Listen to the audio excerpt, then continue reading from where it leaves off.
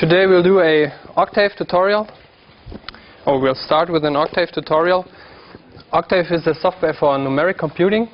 It's the open source equivalent to MATLAB. And yeah, there's also a package for symbolic computing, but usually it is MATLAB and Octave are used for numeric computing, whereas Mathematica is typically used for symbolic computing. Okay, so we will simply start with some basics. Okay, you already could see I just start Octave from the command line in Linux. Okay, and of course it's also available for Windows. So I will simply start with some basics. 1 plus 1, I just use it as a calculator, and you already see here, you can see the answer, or I can say x, the variable is 1 plus 1, and I will see the answer, x is 2. In order to suppress output, I just add a semicolon, and now x is stored, but you can see the output. And this is also important when programming with Octave, because you add a semicolon after each term, and if you want to debug, you just remove the semicolon, and when executing the program, Octave will print out the value of the term. Okay, there are also, of course, a lot of built-in functions like sine, for example, the sine of, and constants like pi, half, and then I have 1. And you can always do the following: help sign, and then you see, okay, compute the sign for each element of x in radians. So you see we can also pass a matrix. Typically you can pass matrices to functions, and then the function will be computed on each element. And what we did right now here, p half was just treated as a 1 by 1 matrix. Okay, these are the basics which you need. We start now with vectors and matrices. I will define a simple 2 by 2 matrix. A equals, this is done with squared brackets, 1, 2, and I mark the beginning of a new row with a semicolon, 3, 4, and now I have this matrix. Okay, and the same, I do a bigger matrix for what I want to show you next, 5, 6, 7, 8, 9, and this is now a 3 by 3 matrix. Okay, and now I can access single elements of this matrix with brackets. For example, the 7, which would be the third row, comma, the first column is the 7. Okay, I can also change elements, of course. For example, a 3, comma 3, the last element is say 17, and you see here I changed the element. I changed the element of this. I changed this element of the matrix. Okay, we might also extract submatrices or vectors out of this matrix. Okay, so let's say I want to extract this submatrix here, this 2 by 2 submatrix here. Okay, so I will say A, and now I say which rows I want to extract. The first 2, this is done by a colon, 1, 2, 2, comma, okay, and the second and the third column, so 2 up to 3. Okay, and you see now I extracted this matrix, and I could say B equals this, for example, B equals, then I have the new matrix B. Okay, and this of course can also be done with the, for example, if I want, let's show A again. If I want to extract just the vector in the middle, the 2, 5, 8 vector, this would be done by A, and then all rows, comma, and the second column. Okay, and if you want to take all, you don't have to say 1, 2, 3, you just add a colon, that means all of them, and we would have the vector in the middle. Okay, and for example, if you have, you all know our system Ax equals B. Okay, if you want to solve, for example, such a system, let's define a vector B equals 2, 5, 8, for example. The problem now is it is a line. This is a row. We want to have a column vector. We would have to add these semicolons again here. Okay. Or what we also could do, we could just transpose it with some by an apostrophe B. Okay. One thing I have to say that I forgot to mention. if you can't follow, it's just okay if you just understand what I'm doing. There's a text file where you can download all the instructions I'm typing now. Okay, so you don't have to write down, or you don't have to remember everything. Okay, we defined a vector b. Okay, and if we have ax equals b, we want to know what is x. Well, it's the inverse of a times b. Okay, so we can compute the inverse. This is the inverse of a. You see, which takes us very long with the methods of Gilbert-Strang, which he learned as is going very fast with Octave. And inverse of x of a times the vector b is this vector. This means if I now multiply, this is my vector x, okay, for example. And now if I multiply this vector x by the matrix, I should get the vector b again, 258. Okay? This is some simple computing. The transpose, I already showed you the transpose. It's done with the apostrophe transpose, okay? The inverse, we also have already seen the inverse. Yeah, with the transpose, you remember, this was what was the row here is now the first column here, okay? You can also compute the determinant of A. It's minus 24. It's not 0, so it's not singular. And there are tons of built-in functions which you can use. Okay, what do we want to do next? Yeah, we can try an illegal operation. For example, we have the vectors x and b, okay? And it's not possible to, for example, to multiply x with b. Operator in unconformant arguments, of course. Yeah. So, but this might be possible, x times b, and the result is 1-by-1 matrix, or x transpose times b, or x times b transpose, for example. Then the result is a 3-by-3 matrix. Okay, so Octave is also checking if you are doing illegal operations. Then we can do element-wise operations. For example, we have vectors 1, 2, 3. A is 1, 2, 3, and b equals 4, 5. Oops, I forgot the square brackets.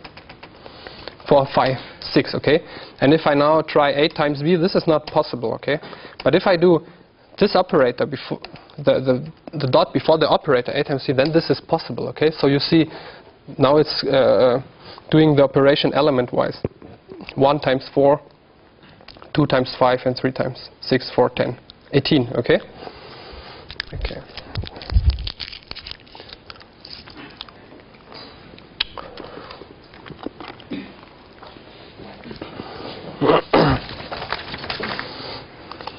And this is, of course, also possible with the matrix. For example, A equals 1, 2, 3, 4. This is my matrix, and then I can square this matrix.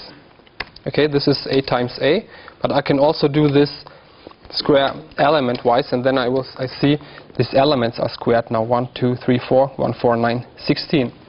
Okay, so these are element-wise operations. And the last thing with vectors and matrices is to create special vectors or matrices. For example, I can say x is a vector from 1 to 5. Okay? Or I can say 1 to 5, but with the steps of 0.5. Okay, and then this will be filled out with these steps here. We will need this when plotting something, when plotting a function, which we will see later. And then there are a few special matrices which you can produce. For example, A equals zeros. 2. This means 2-by-2 matrix of zeros. Okay. I can also say 2-by-3 matrix of zeros. Okay. Or I might say a matrix of ones. Okay. These are zeros and ones is creating special matrices. And of course, this can also be done with an identity matrix. For example, this is done with I. I is creating an identity matrix, for example, a 4-by-4 identity matrix. You can use this very often. For example, if you need a matrix with all diagonal elements being 5, then I just say 5 times I 4, and I will have this matrix which I need. Okay. Yeah, the last thing with vectors and matrices is the size of a matrix. We have A, which is this identity matrix, and now we say A. The size of A, which returns a 2 by 1 matrix, a 1 by 2 matrix, 4 and 4. And we can also, of course, access these elements of the size again, for example, like that. Okay? So this is all for vectors and matrices so far. So the next thing is 2D plotting. We want to plot some function, okay? So first what we do is x equals, we produce a special vector. Minus 2 times p up to 2 times p with the steps of 0 dot, well, let's say 0 dot 1. And we don't want to plot this vector because it's so big, so we add a semicolon. Okay? And what we can now do is to produce a new vector. Y is the sign of x. This will produce a new vector which is with the same size of x, and we don't want to plot it. We add a semicolon again. And now we want to plot it, the graph, the function. Plot x, comma, epsilon. This is all we need to do. Okay? And we have a nice function. Another thing we might do, okay, z is the cosine of x. And we might plot x and z. Okay, we see now the cosine function, but the bad thing is the sine function. Maybe we want to compare it to the sine function, and this is gone. So how to do that? So we first plot the sine again, and then we say, hold on, it will be plotted again, and then we say, okay, and now we can compare them. They are both blue, which is not so nice. We can say, plot it red. Okay? Nice. And there are a few plotting functions in Octave, which I tried to summarize. We can reset all the plots we did so far with close all, okay? And I'm showing you again what I did. We can say we don't want to plot the line. We want to plot red axis, for example, red x. Okay, so you see now it's plotting red axis or green circles. Oh, okay. These are now green circles. Okay, this is you plot typically like that if you're plotting if you're not plotting a function but data points, for example, which you want to where you want to approximate a function for. Okay. So I will show you some further functions to manipulate a plot. So close all, and I say hold on from now on. Now we have an empty plot, and we produce a new data vector. Let's say from minus pi to pi with very small steps, 0, 0, 1. We don't want to print it on the console. Okay. And now we plot, for example, x, and we can directly type here in sine x, sine of x, since sine is doing the operation on each element of the vector. And now we can add, for example, as a further instruction line with 2. Okay, and we have this beautiful sign. And we do the same with the cosine. We do it in red, for example. Okay, and we have this beautiful function here. And what we do now is the following. We can see that the range starts at the plot starts at -4 and 4. Okay, and maybe we want to start it from minus pi, and we want to plot up to pi. And you can see the aspect ratio is not 1.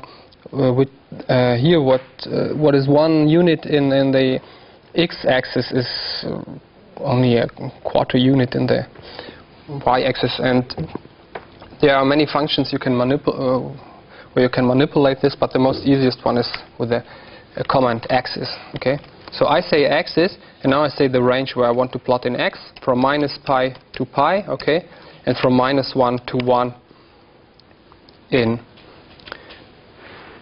from minus pi to pi in x, and from minus 1 to 1 in y. And now I can say the aspect ratio. I can simply add it here, like equal, for example, like this. Okay, and now this is really the correct plot. Well, typically you won't do an aspect ratio of 1 when plotting trigonometric functions, but just to show you how this works. Okay, you could instead of equal, you can add a square. For example, then it will be squared, or you can add normal. Here, normal, then it will look like, which Octave means is the best fit. But let's do it with equal. Okay. Yeah, we want to know which function is which, so we add a legend. We started with the sine and then with the cosine. Okay, and you can see now here we have the sine and cosine, and maybe it's not, we can see maybe it would be better to put it here. Okay, and now therefore I will show you some functions, a further function to manipulate a plot. This is the so-called set function with set and with GCA, which means get current axis. You can manipulate the whole plot, for example. We can say key pos. Don't ask me why it's key pos. It should be legend by, well, to put it in 2. And now we see now our legend is here.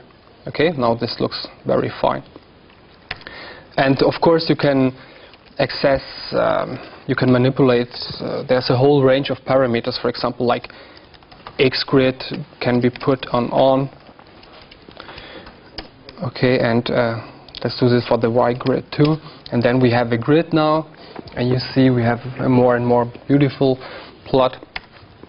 And at the end we just add the title, Octave demo plot. Okay, we have the title here, and you can also add an X label. Let's say, I don't know, unit circle, and a Y label, for example, should be trigon function. Okay, and now this is ready. Now we have a really beautiful plot. Okay, we have labels, we have a title, we have a legend, we have everything, we have a grid. We want to plot it now to a file. Now we simply say print minus. What was this GCA argument in the set command? Get current axis. This is the handle of the current axis. Which axis? Of our current plot, so to say. Okay. Okay.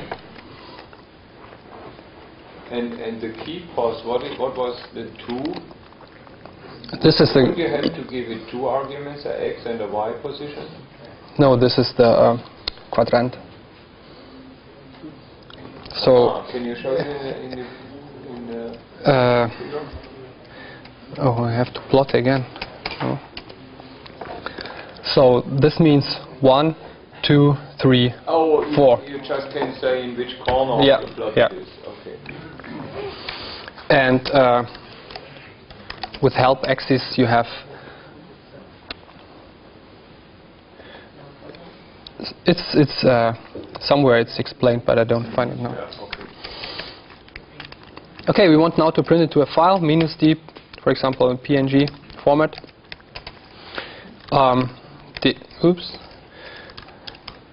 Demo plot.png. Okay, it will be plotted again, print it, and now we take a look at the system.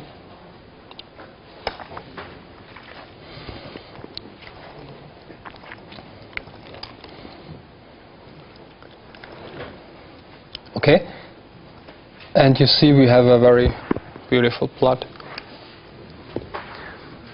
and we can publish this in a paper now.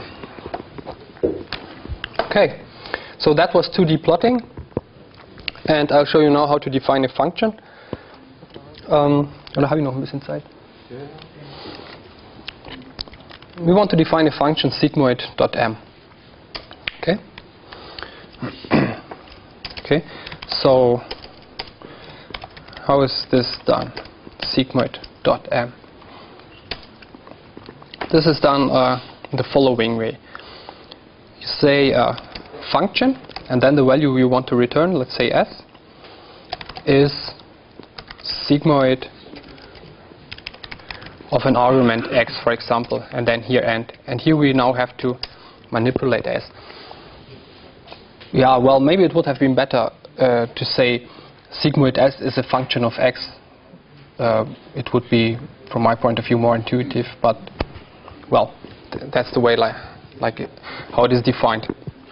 So another thing is you can use Octave as it's a normal programming language. You can program in Octave, okay? So maybe we want to implement it in the same way like they implemented the built-in functions sine or cosine, so to compute it for any element in a matrix, okay? For example, a simple way to do this would be, I will show you. Let's define here a capital S and a capital X. So to denote a matrix, for example, we might first look how what is the size of our matrix, okay? Size of X is Mn, okay? And now S will be of the same size, so we will initialize an S, resulting matrix of the same size. We will fill it with zeros Mn, okay? And now you can do loops, like in every programming language. For I is from 1 to Mn, first the rows, okay? And then, for example, for j equals 1 to then the columns, okay? And we end this, come on. A question about this Mn. Yeah.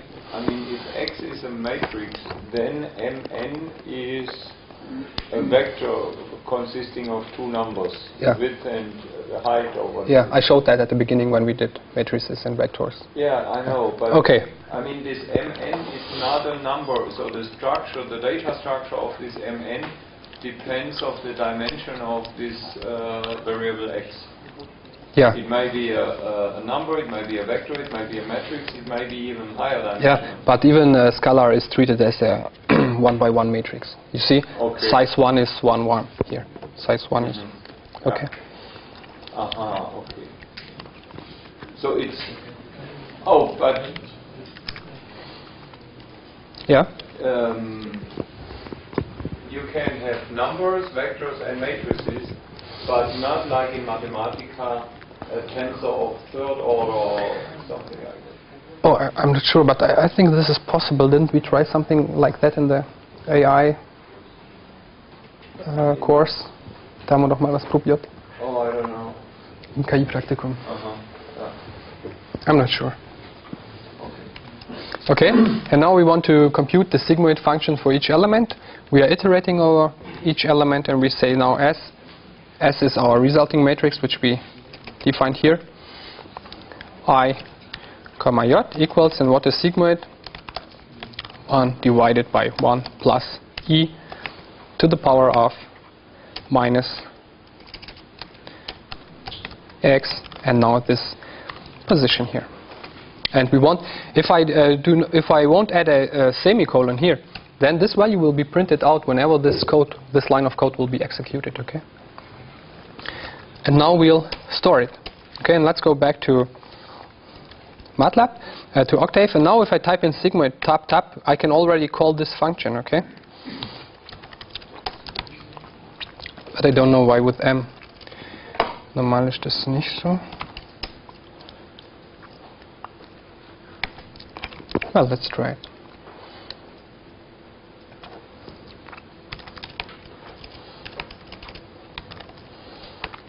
This value should be nearly 1. Okay.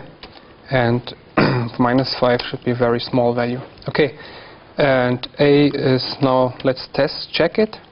Come on. Let's check this. Minus 5 should be a small value. 0 should be the 0.5 and plus 5. Let this be our matrix or our vector. And now it's the sigmoid of A, and you see this is correct. Okay? So this is how you might define a function. And if we could test it like we could do the following. Go from -10 up to 10 with the steps of 0, 0.1. Don't plot this. And now plot x, the sigmoid of x, and so that everybody can see it with a line width of 3. Oh, and I should first close the old one. Okay, and we have a very beautiful sigmoid function. And I implemented it the way I did in order to show you how you can program with Octave. But the whole stuff here can be done much more simple. And it is typical that in Octave there are always, so to say, easier implementations where you have to think in a maybe more mathematical way. So where you can do matrix operations instead of loops or nested loops, you should do it. But there's also another a nice possibility to implement this. We can do, I showed you the element-wise operator, okay? So I uncommented all the stuff I had below. Oh, let's delete it. So we say the matrix S is 1 divided by element-wise, 1 plus element-wise, E over element-wise, over X. Okay, that's all. And we go back, plot, and we have still the same function. Okay, so this single line does the whole job. So if there is a matrix in the term, you have to do each operation element-wise. Okay, so this was how to program and how to define a function in Octave. And the last step is plotting in 3D. I'll show you how to do this. Close our. We use the function mesh grid. I will show you what mesh grid does for us. X.y equals mesh grid. And now I'd say from 1, 2, 3, comma, from 1, 2, 3. And you see the X is a matrix where a 3 by 3 matrix, and the element of the column is always the position, okay? And the same goes for Y, but for the rows. And with the help of these two matrices, we can now make a 3D plot. I will go from -4 to 4 with the steps of 0.2, and here 2 to 4 with the steps of 0.2. And we won't plot it because there are huge, big matrices. Okay, and now I can already say a matrix Z equals the cosine of X plus the sine, and let's say 1.5 times Y. Is it Y? Yeah. Okay. And we will now plot this. So mesh X, Y, Z. Okay? And now you see a beautiful 3D mesh of this function. Okay? So the function mesh grid is which created the basic matrices we used to compute this, over which we computed this function. Okay, you can also do a surf, which is surface. Okay, it's not the mesh anymore. I don't know why they seem to be rendered by software, not by GL. I don't know. It's very slow, but you can also plot the surface of that. And Richard, for this one-dimensional vector with x values, you just specify the interval. But for the two-dimensional, you have to use the mesh grid command. yeah. Okay. Because I have x and y in my function. And we can also do a contour plot of Z. So this is the contour plot. Okay. So just to remind you, this was the mesh, and the contour plot is like this, looking from the Z direction onto in the negative Z direction onto the plot. Okay. Again, so what you did with the mesh grid command? Yeah. Does this mesh grid command produce a matrix, or is it something? Two matrices, x and y. Okay, this x here and y. And you see in x, I have always the position of the column in each row. 1, 2, 3. Okay. Oh, and if I'm now computing z is cosine of x and y, then it is computed like this. It is in this position, for example, it is looking for the y position, it's 3, and the x position is 2. Yeah. Okay. Okay, and okay, we had the contour plot, and this means that each line here is one specific height in z, but we don't know which height. So we add a color bar. Okay. So now we have a color bar, and we can see, okay, here is red, here is dark red or brown, and this means we have here a value of 1.7. It is more than 1 because we added the cosine and the sine. Okay. And there's another possibility. You can say surface, and you will have, oh, this looks weird. Usually this should look different. It looks the same, like, well, it's a similar plot like a contour, but this the color should be filled out now. There's some kind of error, I don't know, maybe a bug. Okay, so that was vectors, matrices, plotting 2D and 3D, and defining functions and programming in Octave. Okay, any questions?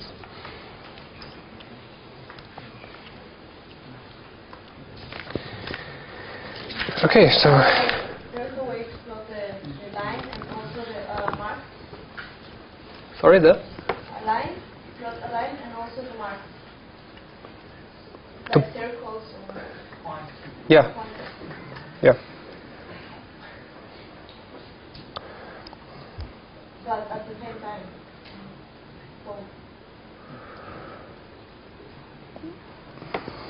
Yeah, this might be possible if you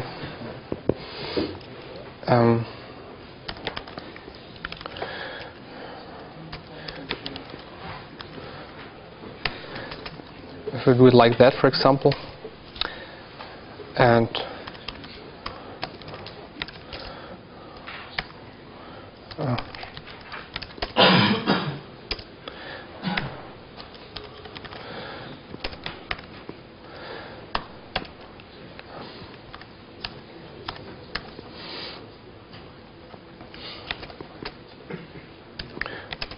you can first plot the line, a red line. Okay, and then we might plot, maybe this works, green axis over that, I don't know. Yeah. Okay. I don't know if you can see the green axis. Let's make blue circles. Okay.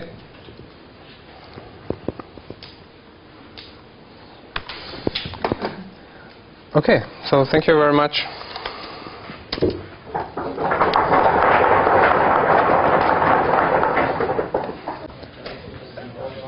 Before I continue about sequences in series, I guess I forgot to say you a few words about the practical use of Mathematica. So first is It is installed in the Linux lab over there, so you can use it on each one of these PCs under Linux. And second, I forgot to tell you that apart from the command line interface I showed you last time, there is a graphical user interface for Mathematica. So for all those who prefer to work with the mouse rather than with the keyboard, you can use the graphical user interface. I don't like it, but it's up to you. And so if you call it from Linux, maybe you have seen the command line interface can be invoked with just typing in math, M-A-T-H. But if you type in Mathematica, then you get the graphical user interface. And also in the Rechenzentrum, there is a lab with Mathematica running on the PCs. I don't know in which room it is, but you will find it out. Yes, I think that's enough about Mathematica. Okay, yeah, so now let's continue with sequences and series. So now, first, what is the difference between a sequence and a series? Oh, where is the pointer? Ah, over there.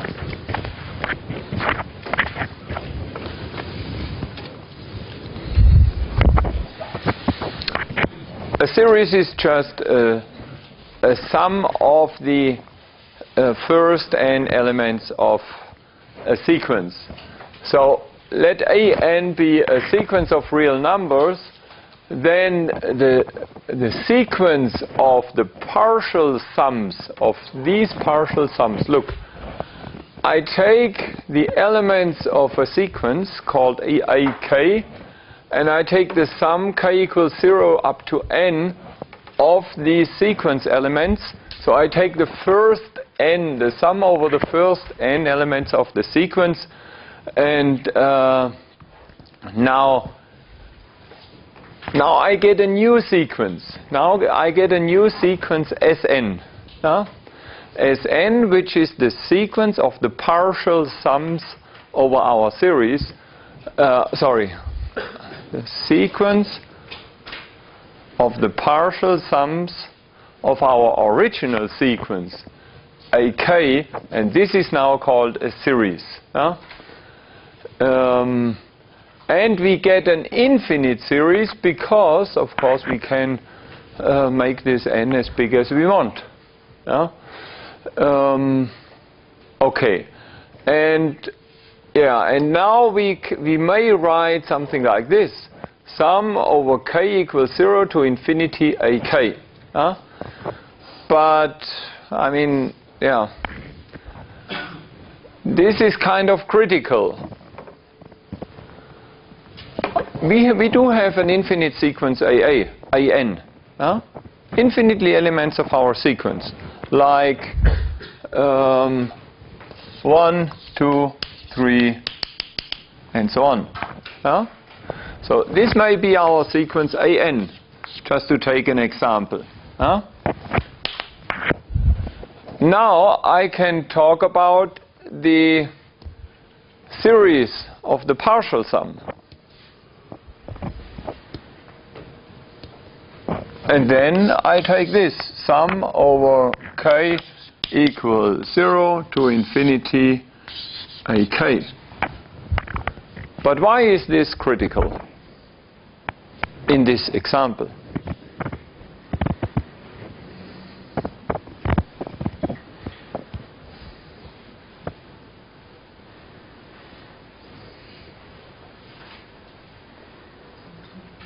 Or may I ask an easier question? What is this?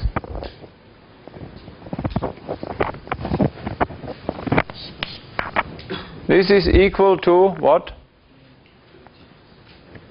Infinity, yes. So the result of this sum is not a number. It's infinity. And therefore, writing something like that doesn't make sense if the sum is not finite. And therefore, maybe now you can understand why this term is defined like that. I mean, just forget this left part. Just look at this part here. This is a finite sum. Sum k equals 0 to n ak. So this would be here as an example. If I write sum k equals 0 to 5 ak is then some finite number, which is 6, 10, 15. So here everything is easy and fine and finite. It's nice. Yeah? So, and even if we take an arbitrary n here, everything is fine and well defined. And that's why it's no problem to write this. Sum k equals 0 to n ak. This is well defined all the time. And now we can put the limit n towards infinity in front of this and ask ourselves, does this limit exist? And if this limit exists, then this left-hand side is well defined. So if you ask yourself, what is this? Then you know it's nothing but the limit of these partial sums for n towards infinity. Okay, here we have a couple of examples. This example, which is the first, look n, then our sequence an, and the finite series. No, sorry, the series is infinite, but each Sn is a finite partial sum. So here we have a finite partial sum and so on. But this series does not converge. There is no limit for n towards infinity. Okay, so now let's talk about series that converge. And here we have an example. Let's take this sequence, 1, 1/2, 1/4, 1/8. So this is the 1/2 to the power n. Huh? This is a geometric sequence. And now if we take the corresponding series, which is the corresponding geometric series, so if we take the sum of all these terms up to here, then this is the sum. Or the sum of all these terms up to here, that's what we get. And written as a decimal number, that's what you see here. And it looks like it converges to 2. And that's actually true. Okay, now quite often we have a series and we want to decide whether the series converges or not. And there are a couple of convergence criteria which I just shortly mentioned. We don't do too many proofs about this. I hope you had this earlier. Okay, now there is this Cauchy convergence criterion so for a series, in order to converge, it requires this.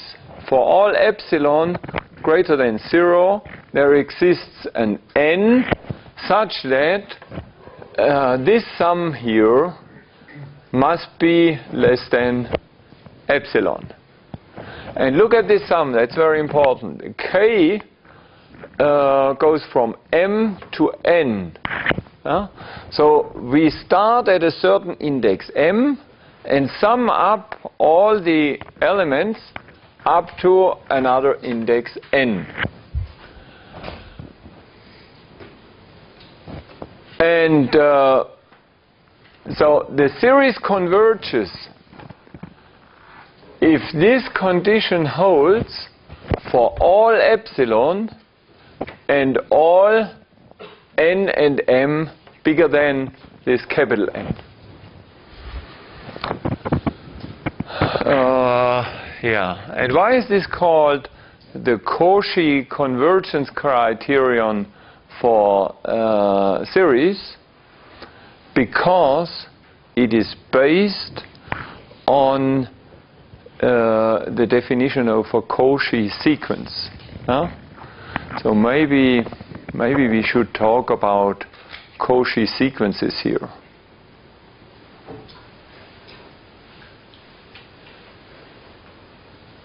Yeah, I guess we should do this now,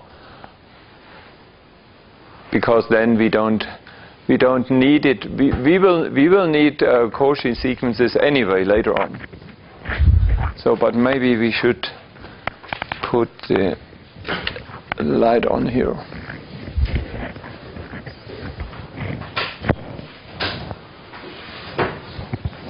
Or no, maybe we look into the script and I tell you at which page we find it.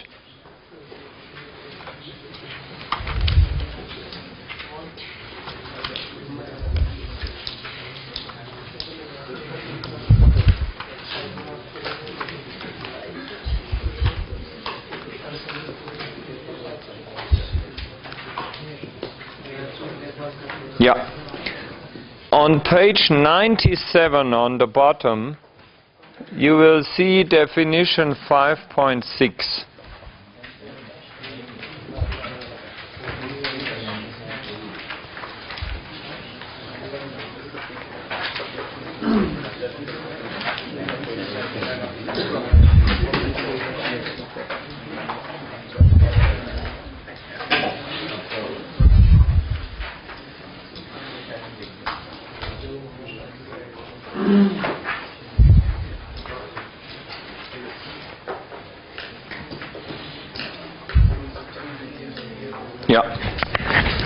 Okay, here we have the definition of a Cauchy sequence.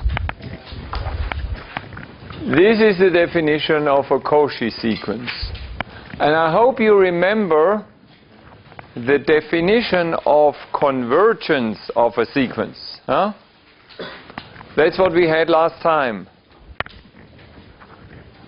Maybe we should write down what we had. A sequence AN converges to a limit A if for all epsilon greater than 0 there exists a capital N of epsilon such that for all n greater than or equal to capital N, AN minus A absolutely is less than epsilon. That was the definition of convergence. And now you may compare it with this. I hope you wouldn't say, okay, this looks as cryptical as the other thing does. I hope you say, okay, that's as easy as the other one. I explained this on this graph with the sequence, and there was this 2 epsilon ribbon around the limit.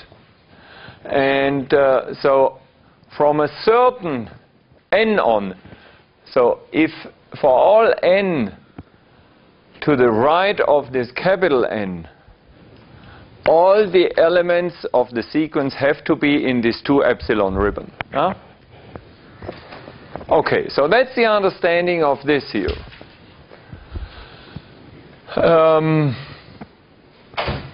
And you can use this definition in order to prove that a sequence converges. If you can prove that this condition is fulfilled, then you have shown that your sequence converges. But there is a problem. The problem is that in order to use this definition, you have to know the limit A. Because, I mean, you have to show that this difference here absolutely is smaller than epsilon. And how can you compute an minus a without knowing a? This is not possible. So that's a real problem. And this problem quite often occurs. You have a sequence, but you do not know whether this sequence converges. If you don't know that it converges, you typically don't know the limit. Typically, or quite often, you have no idea about the limit. If you have no idea about a possible limit, you cannot apply this definition. And now look at this Cauchy sequence. And that's the reason why we really need Cauchy sequences, because in order to prove that a sequence is a Cauchy sequence, you don't need to know the limit. Now look at this. A sequence is a Cauchy sequence if for all epsilon greater than 0, there exists a capital N, so it starts in the same way here. And now, such that for all n greater than or equal to capital N, and now we have for all n and for all m. Am minus an is less than epsilon. And maybe we should now draw this picture again.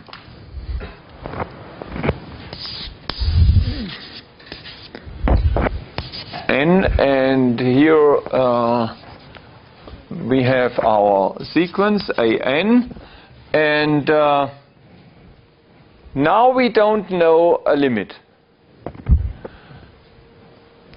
but we have such a ribbon, and the width here, this width here is epsilon. And from a certain n on, so our elements may do something like that. And now, this is our capital N. Is that what we have?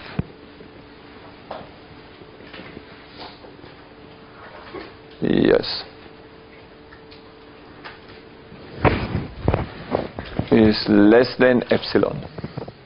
Look, maybe we could even put one here and one there.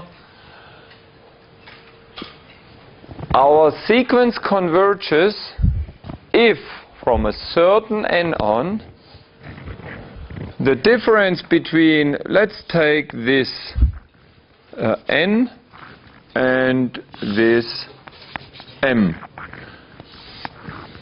And now the vertical distance between these two guys is smaller than epsilon.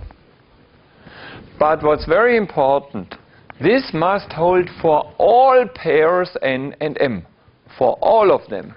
So no matter whether I use this and that, or this and that, it must hold for all.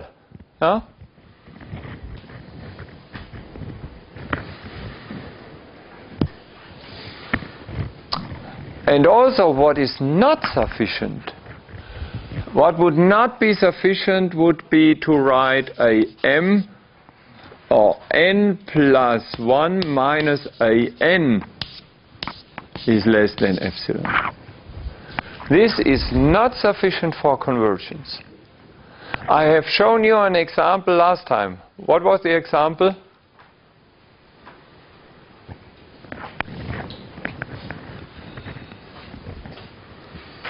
I gave you an example of a sequence where this holds, but it does not converge.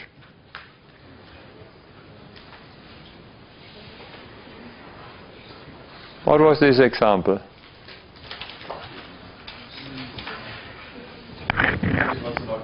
Yeah, it was the logarithm. If we take log n, then for n towards infinity, log n plus 1 minus log n goes to 0, but the log diverges.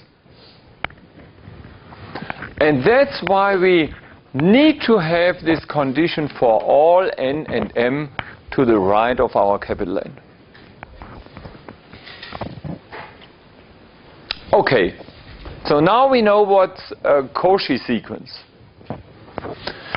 And now let's go back and look at our Cauchy convergence criterion for series.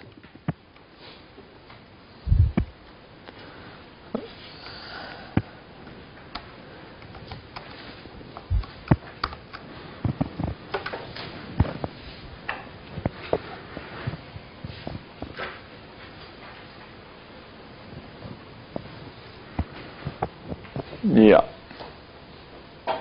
Look at this proof. Let SP be the sum of k equals 0 to p of AK. So this is actually the partial sum number p.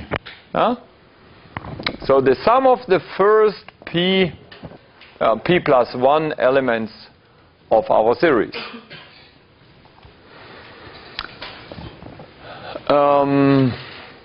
Yeah.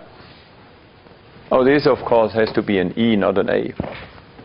Then Sn minus Sm minus 1 is the sum k equal m to n of AK. And that's what we have here. Oh, maybe it would have been better I would have written down the Cauchy sequence criterion here. So, okay, so now we write Cauchy sequence, An, n, comma, m,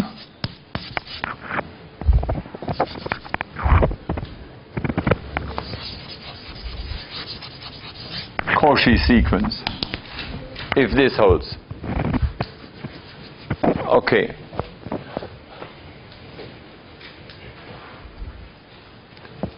So this criterion is just to show that the sequence of the partial sums is a Cauchy sequence. Huh? So what do I need to do here?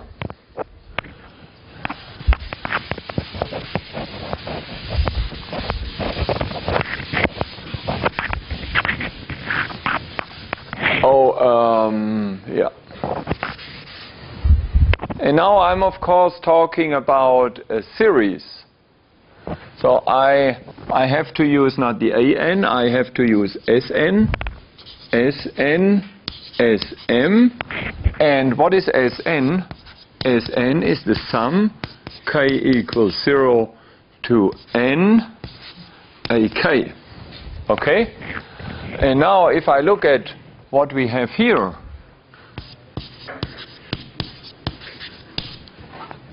is equal to the sum k equals 0 to n minus, of AK minus the sum k equals 0 to m. Yeah. And this is, I mean, here I take the first n elements of our sequence AK, AK, and here I subtract from this sum the sum of the first m elements. So this is absolutely the sum over k equal to, oh no, I'd better take m plus 1 here.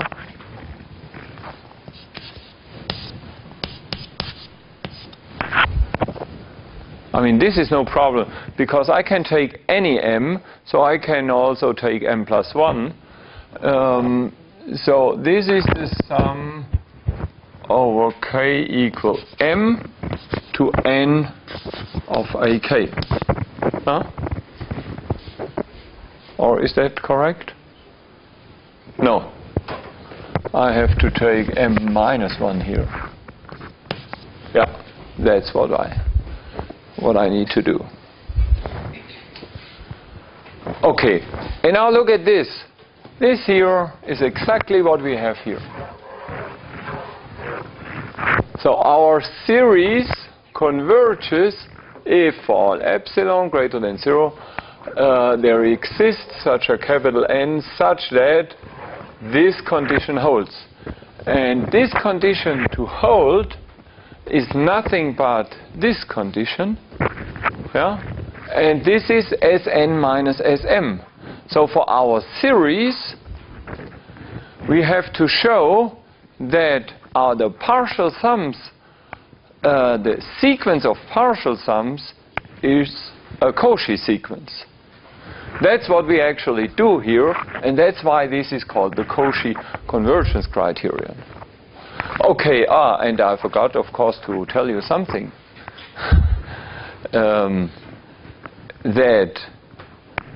What we had on page 97 was just a definition of what a Cauchy sequence is. Okay, that's just a definition.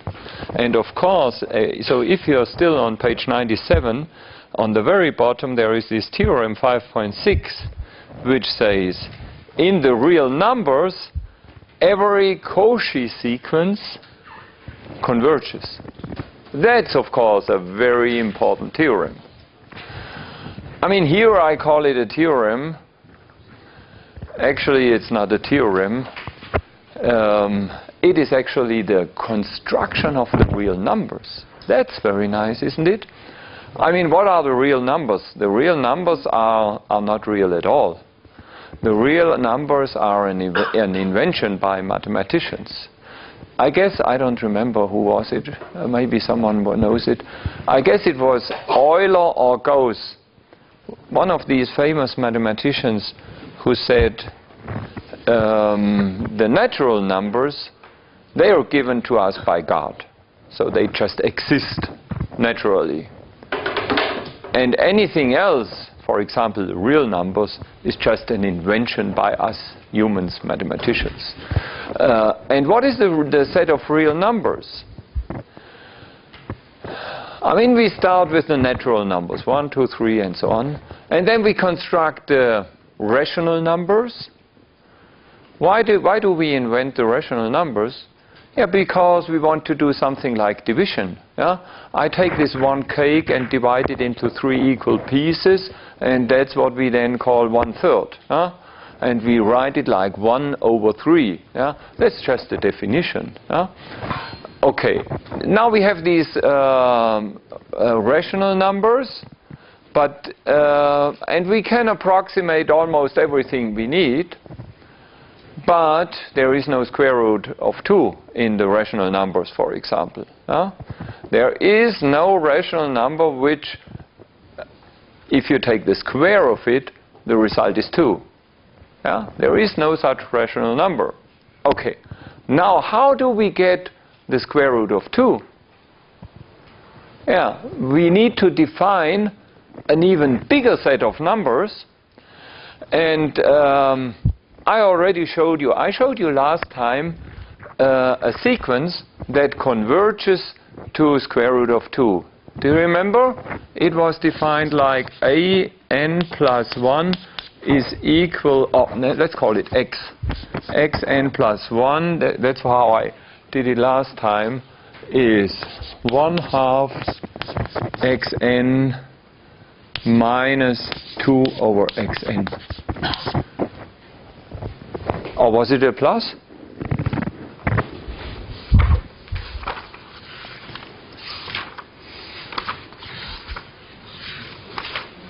What was it?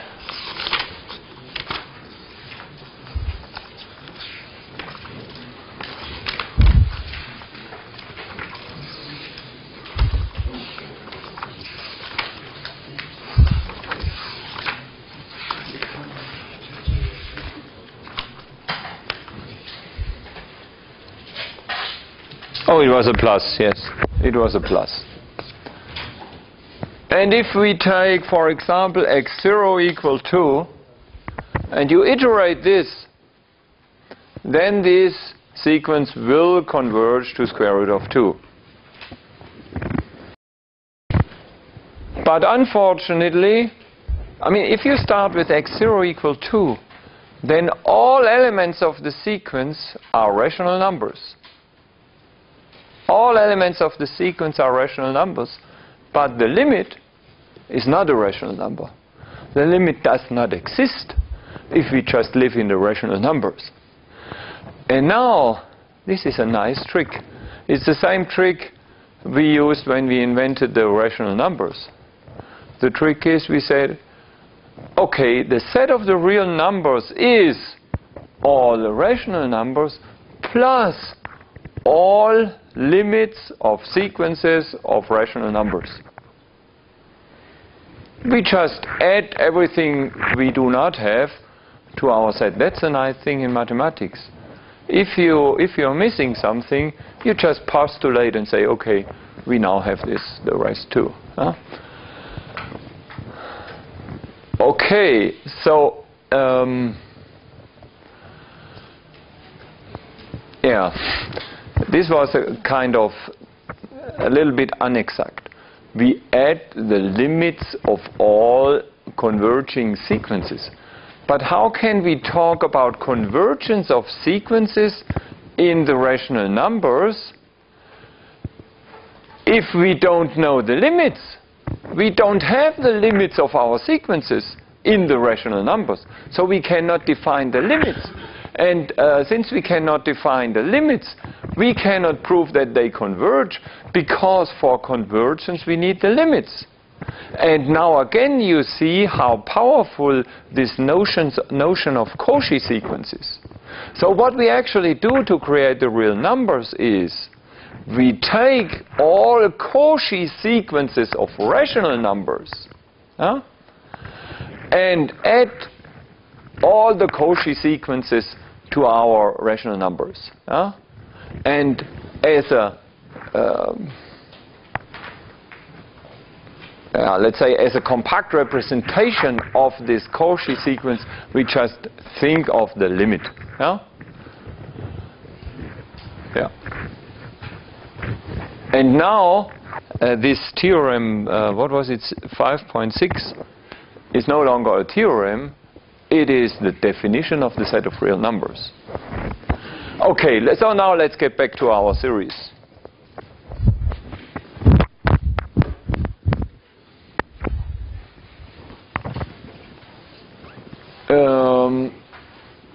Okay, we have this Cauchy convergence criterion.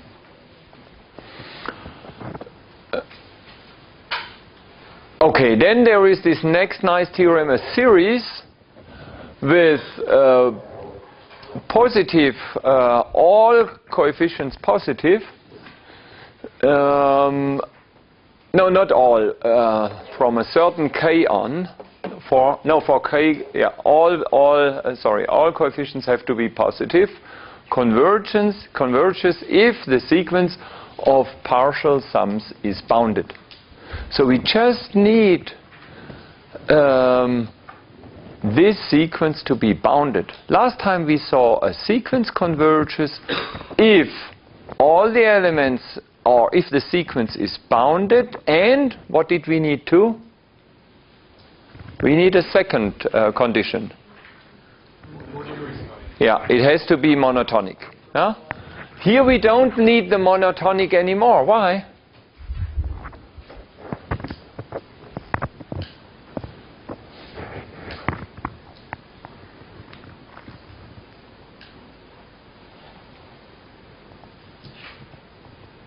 Because we see that it is monotonic. Why is it monotonic? It's already bounded. It's already bounded. Yes, of course it's bounded, but we need the monotonicity too. Why is such a series monotonic? It's a sum. It is a sum, but not all sums are monotonic. Why is this sum monotonic? Because it's all positive. Yeah, because all the elements are positive. Thank you. Yeah. And if you add something positive, it can be bigger.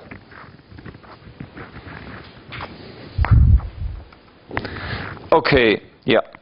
And then there is the Majorant criterion. So if we have one convergent series, C with the coefficient Cn, and all the coefficients are positive or greater than or equal to 0, and the second sequence An such that the absolute value of all the An is bounded by the Cn, so all the Cn are majors to the absolute An, then An converges to. And then this series with the Cn is called Majorant of our series with the An. Okay, and then there is also the quotient criterion. So we have one sequence. Let An. No, this has to be a series, of course. This is an error here. It must of course be series.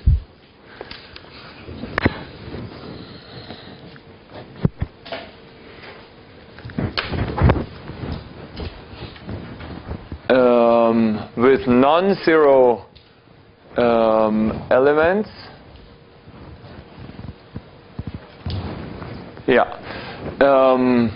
And we have a real number q between 0 and 1 such that all the ratios of two successive elements, An plus 1 divided by An, absolutely is less than or equal to this number q.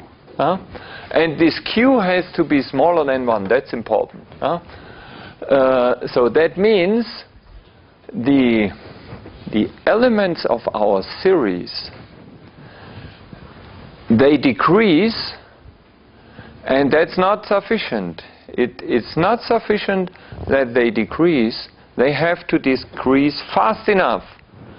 And they have to decrease in a way such that the ratio of two successive elements is less than or equal to some fixed number q. For all n greater than or equal to n0. So, I mean, we have a couple of times already seen greater than or equal to n0. So this is not required for all n. It's just we just need it from a certain index on. Why? So look, if we write our series sum k equals 0 to infinity ak, we can always write this as the sum over k equals 0 to what was it? Greater than or equal to n0. To n0 minus 1 ak plus the rest of the sum. Sum over k equal to n0 to infinity ak. It's always sufficient to talk about such an infinite rest of the sum. This is the initial part. This is a finite series with how many elements does it have? It has n0 elements.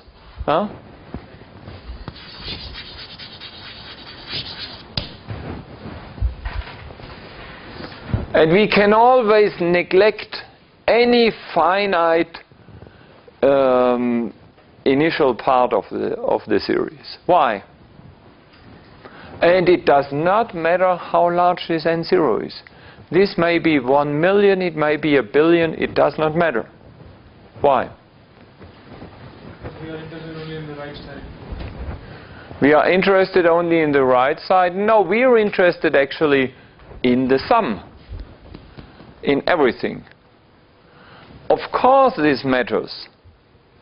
But why can we, as long as we just talk about the question, does our series converge or not? with respect to this question, we can always neglect a finite initial part of the sum. Why? It's very much smaller than that. That's not sure. It may be much bigger than the rest.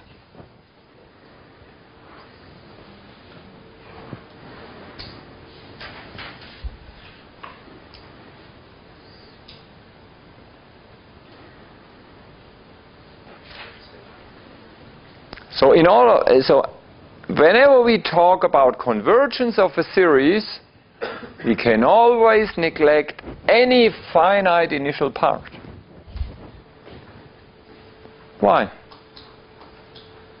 It doesn't matter for the convergence because it's just like an initial value. It can... Yeah, it's just like an initial value. Yeah, that's good. Yeah. I mean, if you take a finite sum, if it has 1 billion elements, it is finite. Any finite sum always is finite. That's trivial because I add, for example, 1 billion times something. Yeah? 1 billion, the sum of 1 billion finite things is finite. So this is finite for sure. The critical part, which may be infinite, is only this rest. Huh? And no matter how long this is, if our series is divergent, that means if the sum is not finite, then the infinite thing is always this rest here, no matter how long this is. That's very important. Is this clear now? I mean, look, if the whole thing is infinite,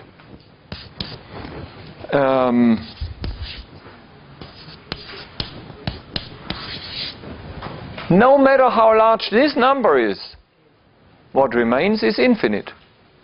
If you subtract any finite number from infinity, then the rest is still infinite.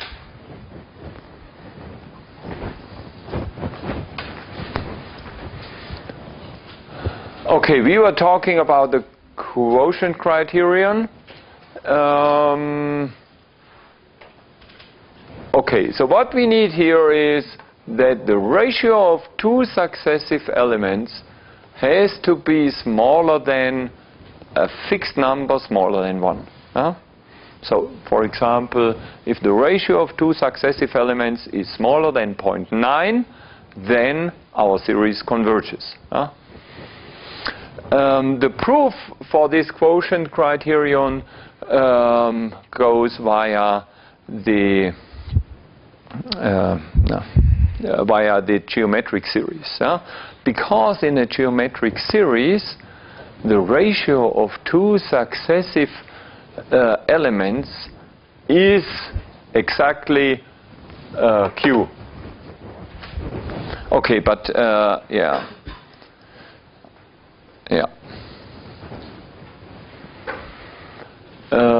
Let's look at this example here.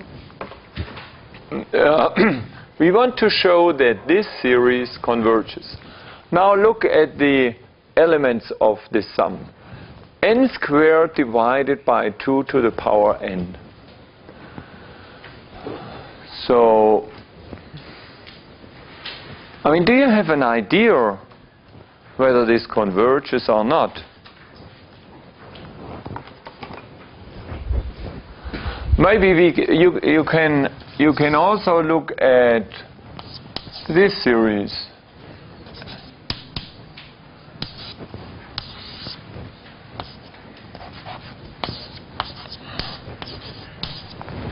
Why does this not converge?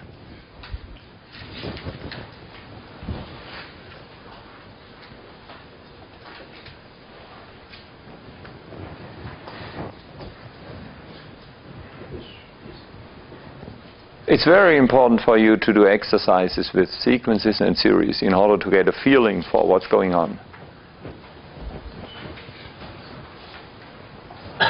Why does this guy not converge? And you can immediately see this.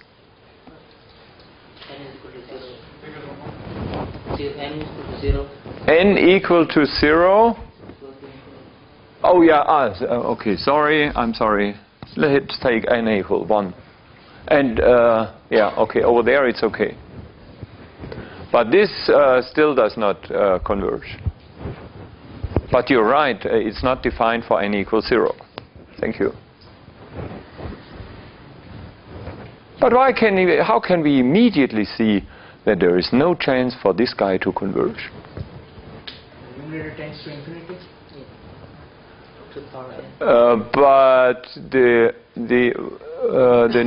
numerator goes to infinity, but the denominator too. The denominator grows much faster. Yeah, you're right. The denominator grows much faster. No, the numerator grows much faster than the denominator. That's why even the elements of the series go to infinity. I mean, then there is no chance at all. But, I mean, how about this sum?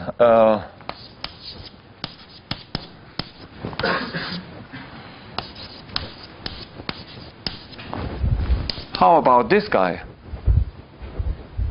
Now the numerator and the denominator, they go to infinity in the same speed. Oh, let's make it easier. Let's take n squared here and 100. So then we are sure it converges, because the denominator is much bigger than the numerator. Does it? Does it converge or not? Converge. Is he right? Do you believe him? In mathematics we never believe. We prove ourselves. Huh? So how can you prove that this guy converges?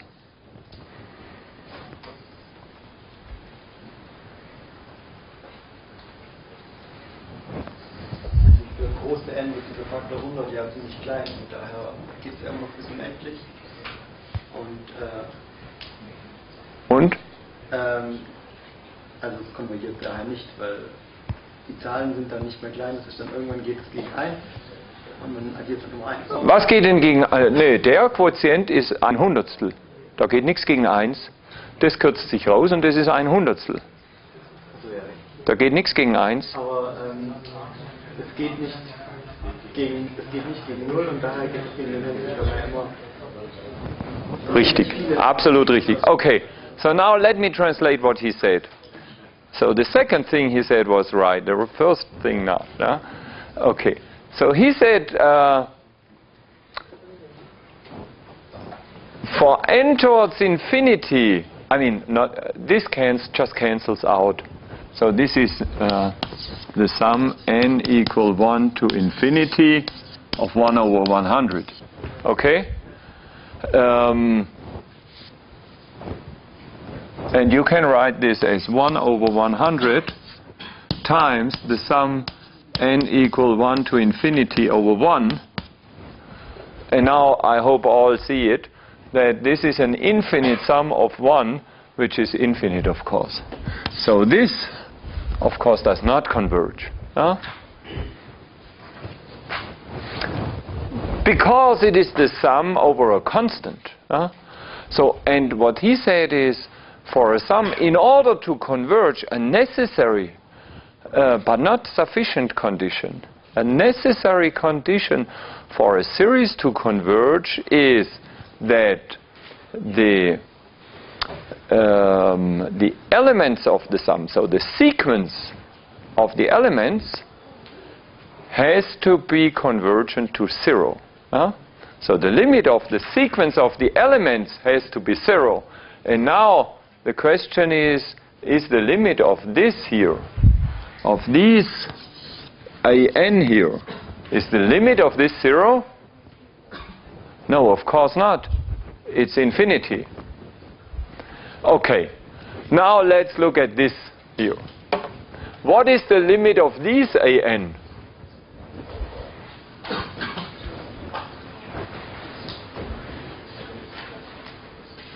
So I'm not talking about the series, I'm just talking about the series of the elements in this sum. What is the limit of n squared divided by 2 to the power n? So let's write it down. What is the limit for n towards infinity of n squared divided to 2 power n?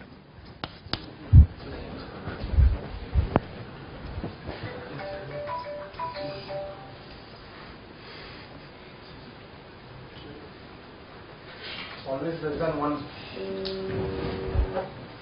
The whole term is always less than 1. Is less than 1, yes. That's nice to know. But what is the limit? What is the limit?